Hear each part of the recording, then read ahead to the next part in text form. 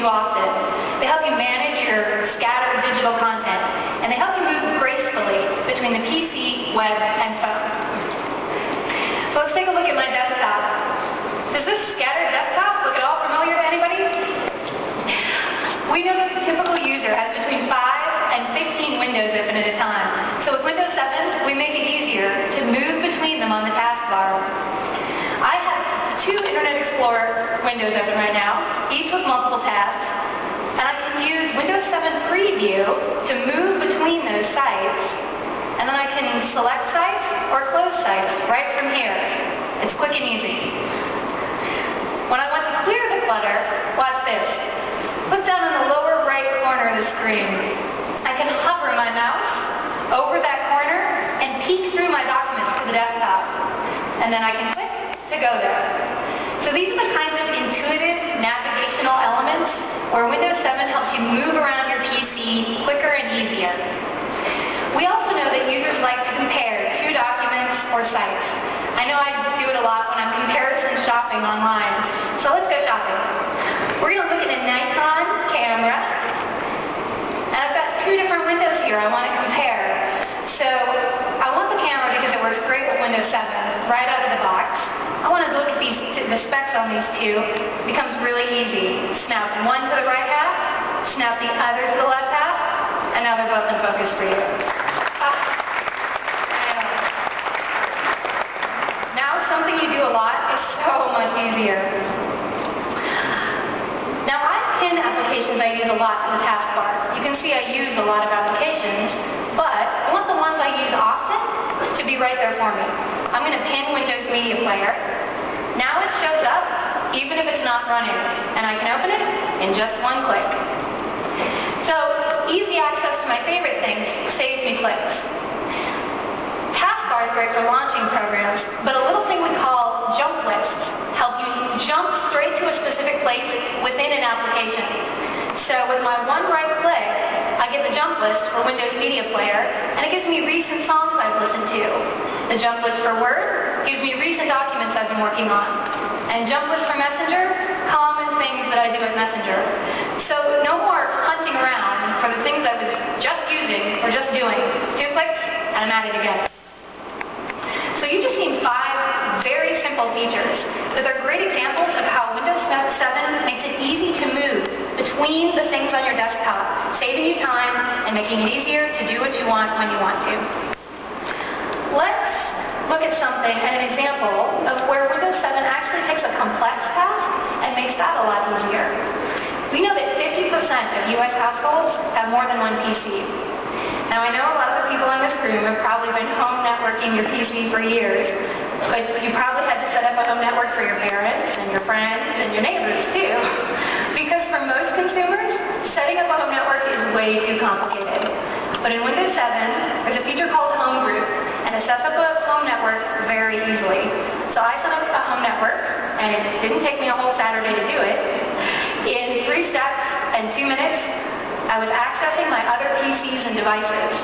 So now, when I take my work laptop home to work late into the evening on very important stuff, did you hear that, Steve?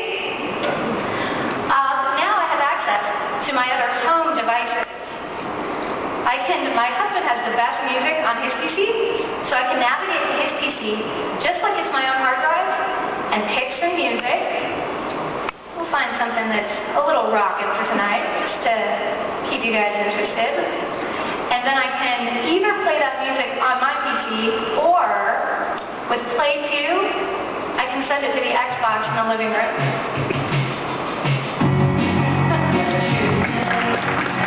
Very cool. So notice I could also send my husband some music on the Roku in his office. There are a lot of partners that are already set up ready to work with Home Group. So now with Home Group, I can access the things I need when I need them across my PCs and devices.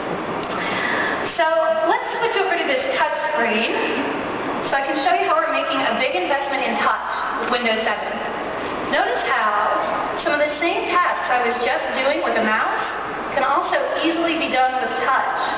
We built touch into the DNA of Windows 7 so that it's easy for our partners to create great touch touch-enabled applications.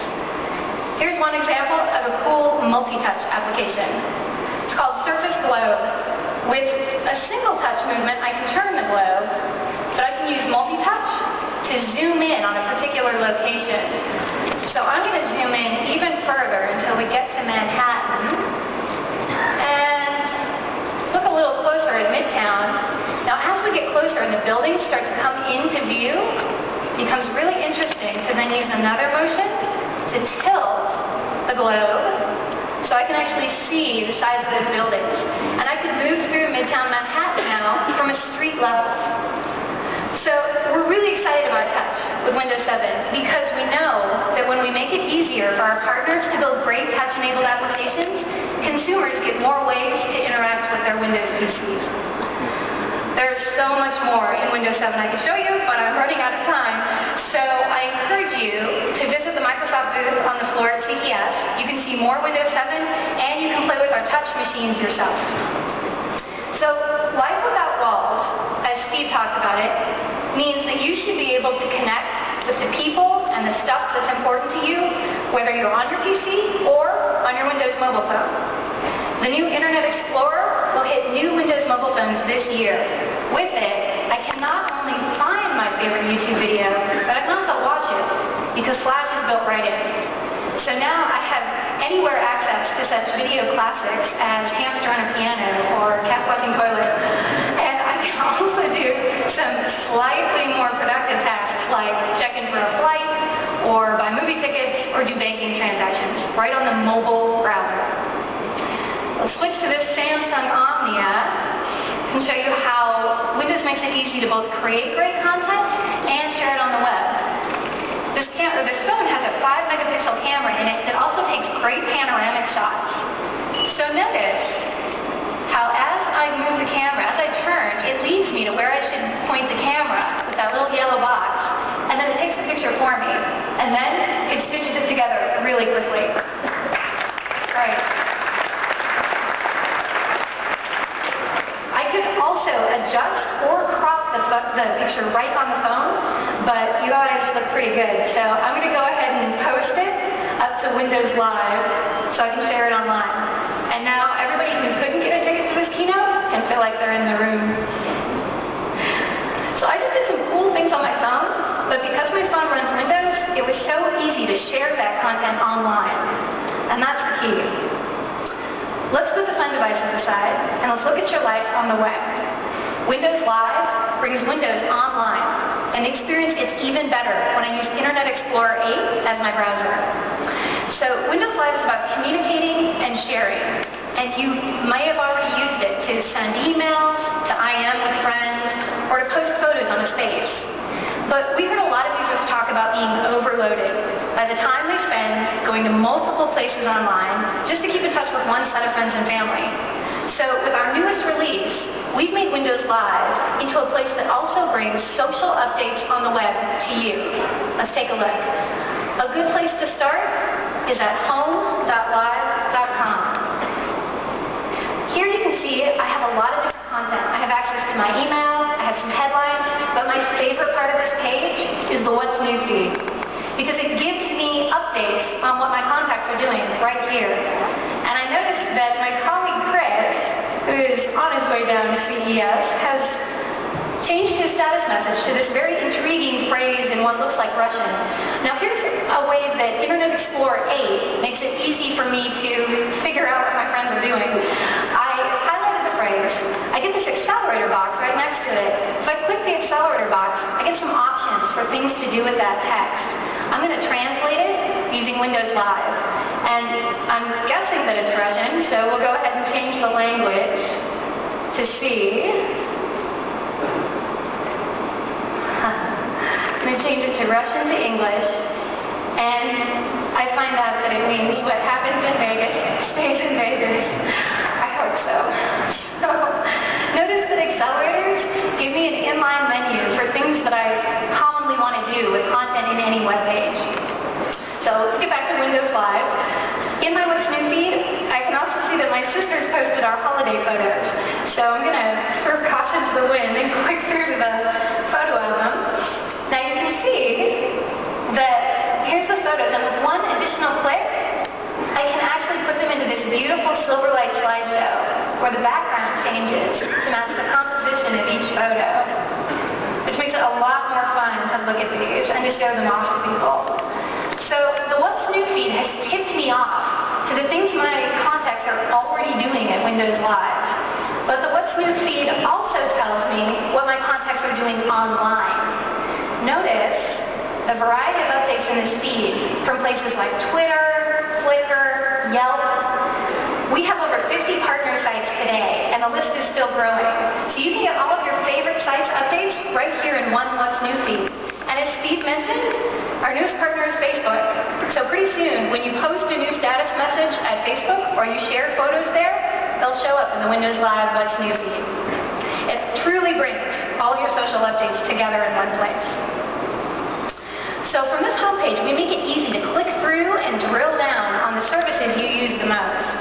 So I'm going to take a look at Hotmail, because I want to show you how we're making email just a little bit more social. I have an email from my other colleague, Lon. He's here at CES, and he wants to know where we're going for dinner tonight. So everything I've showed you on Windows Live so far, you can do today. But since we're at CES, I want to show you one feature that's coming soon. Now, Lon wants to know where we're going to dinner, and I already made a reservation at Nobu. So I'm going to have to open up another browser window, go to Live Search, enter in the restaurant name, get to the site, find the address, copy the address, come back to the email and paste it in, right? That's how it works. Hard to believe, but I think we found a better way. So I'll reply to Lon, and notice we get this quick add pane over on the right here. I go to Restaurant Search. Oops. Requires that I can spell. I type in Nobu Las Vegas, and I get the address right here. And one more click on Insert, and it's into the email. Yeah.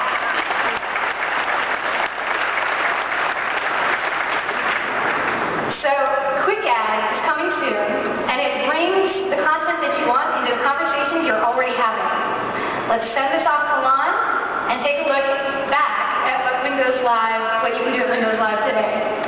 So this is the confirmation page for Lon, and you can see that I get updates on Lon right here. These are the top updates on Lon from my What's New feed. So we're not only bringing partner sites into the What's New feed, we're taking that feed and putting it into all of the services that you use the most. So it's in Hotmail, it's in Messenger, it's on the home page, and it's on your phone via Windows Live for Windows Mobile. So now I can truly keep up no matter where I am. So we've looked at quite a lot of things here, but because Windows Live is about communicating and sharing, I can't leave the stage without showing you one more thing. It's my favorite new feature in Messenger. So I'm going to chat with my husband just to tell him how things are going here in Las Vegas.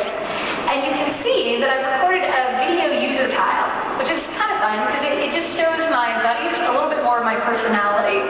But my husband knows that I'm a woman of many moods, so a little feature called Dynamic Display Picture helps me communicate those moods even better.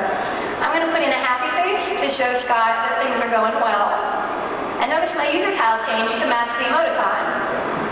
I'm kind of sad he's not here, so I'll give him a sad face. And I want to keep things interesting, so I'll give him a little wink. And my moods don't have to be static. So to send you guys off right, I'm going to send Scott and all of you a little bit of love. I give you kissy lips. Oh, it's fun, yeah. So that makes the communicate part of Communicate and Share so much fun. Now everything I've shown you, all of that is Windows. It's about making the everyday things easier with Windows 7. It's about browsing the web faster with IE 8. It's the anywhere access that Windows Mobile gives you. And it's about bringing more of your digital life together in one place on Windows Live. It's life without walls. Kissy lips, and have a great time in Las Vegas.